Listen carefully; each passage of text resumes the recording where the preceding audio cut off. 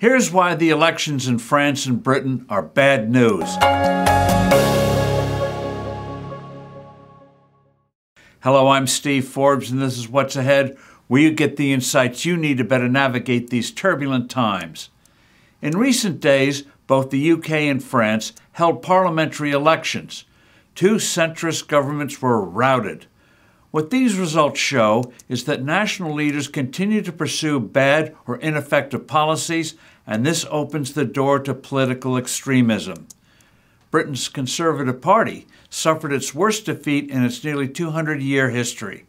French President Emmanuel Macron saw his party and its allies finish second behind a left-wing coalition, which includes a notorious anti-Semitic group, and not far ahead of an extreme right-wing party called the National Rally and its confederates.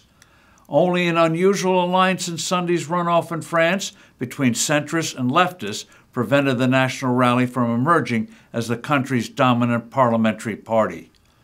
What we see here is the policy bankruptcy of most governments today.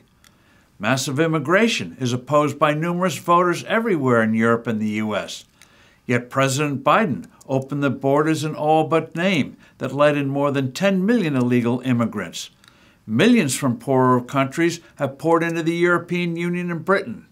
The out-of-control nature of this phenomenon and the ensuing social disruptions have provoked a deep backlash. Economies almost everywhere are stagnant because of excessive taxes, stifling regulations, and the binge spending on so-called renewable energy sources that have sent electricity prices to shocking levels, slamming both household and business budgets. Despite the woeful failure of these radical schemes, the Biden administration is promiscuously pushing similarly sweeping and destructive regulations that could never pass a vote in Congress. Growth in Europe and Japan is minuscule, not much better here. Incomes are stagnating. No wonder voters are in a foul mood.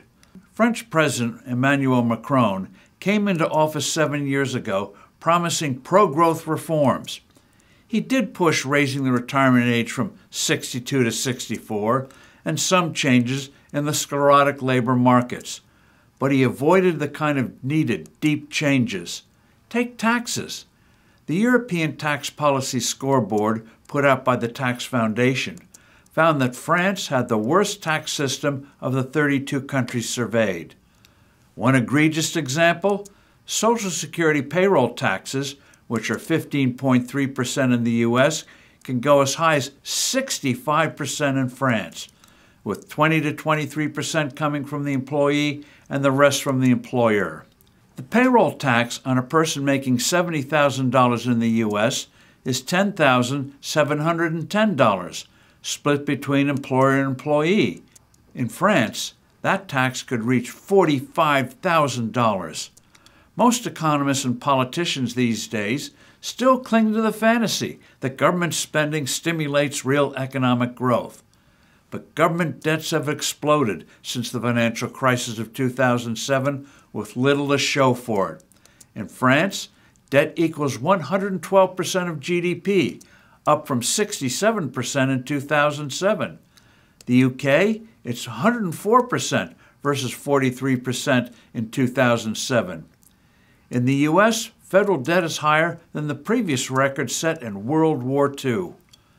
All this incompetence and destructive policy making comes as the world is becoming a more dangerous place.